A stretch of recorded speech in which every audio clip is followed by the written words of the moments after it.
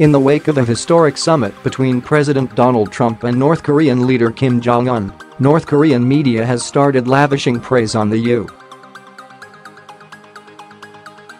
U.S. president. In some cases, the state-run media has even started calling him Supreme Leader, a name typically reserved for the country's dictator Kim Jong-un or Kim's father and grandfather before him.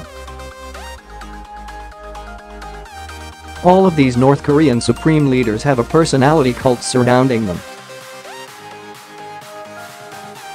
And now it appears Trump's overtures to North Korea and willingness to treat Kim like a statesman has earned the U.S. president a similar amount of deference. North Korean television, which broadcast news about the meeting days after it took place, showed images of Trump and Kim walking together and called them the supreme leaders of their countries. The authoritarian regime in North Korea has long sought an audience with a U.S. president. But simultaneously, most of the country's population has been taught that the U.S.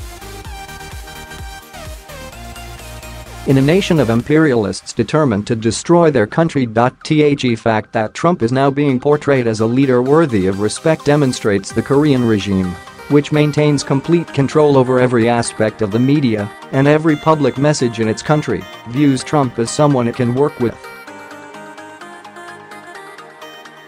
This may be because the agreement Trump reached with Kim was, according to many experts, one of the weakest and most vague the North Korean regime was ever offered by a U.S. administration. In a joint statement, Trump and Kim agreed that North Korea would pursue the complete denuclearization of the Korean peninsula. But no timeline for this denuclearization was laid out, and it's unclear whether the two countries have come to an agreement on what complete denuclearization means. For example, some North Korea analysts said Pyongyang believes giving up its nuclear weapons only makes sense if the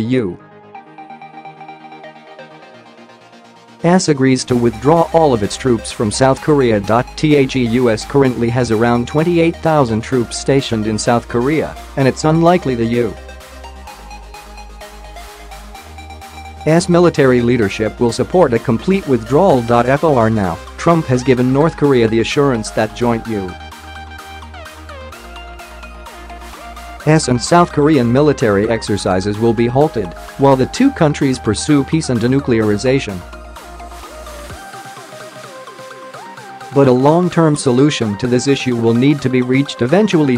Keep up with this story and more by subscribing now. North Korea may also demand the U.S. pledge to abandon the regional nuclear umbrella, a term that signifies the U.S.